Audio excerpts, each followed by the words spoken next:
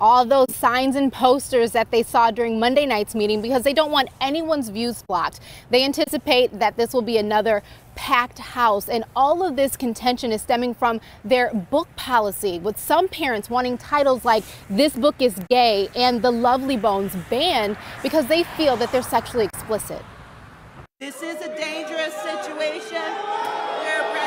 We are taking a recess. Monday night's school board meeting comes to an abrupt end as parents pack out the auditorium, 2 overflow rooms, and the hallway. Their contention: books in the school's libraries. Right now, 6 titles are under scrutiny.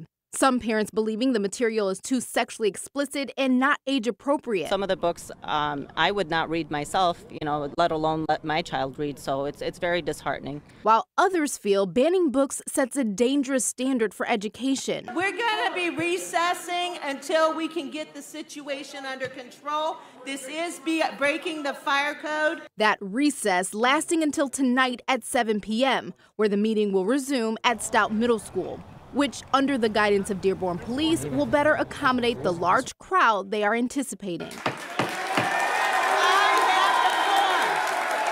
To avoid a Monday night repeat, the school board is limiting the number of people in the auditorium to 600 and will be providing additional space with TV monitors in the gym and cafeteria.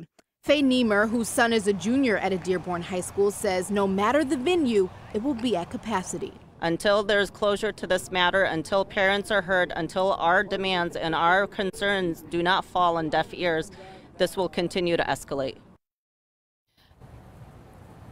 Now, the school board is warning that this will be a long meeting. Public comments alone could last more than 3 hours, so you may want to leave your kids at home because this is a school night.